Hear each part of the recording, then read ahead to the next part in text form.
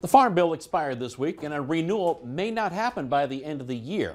However, North Dakota Senator Kevin Cramer says he believes Congress can pass one ahead of the federal funding deadline on December 20th. He says it will be similar to the previous version with some increased benefits for farmers. We have to have a higher floor on the safety net. So we have to add a little bit of a robustness, if you will, to the crop insurance program and the premium subsidies, as well as the reference prices. The House bill has made it out of committee, while the Senate is still debating on certain portions of the bill, including SNAP benefits.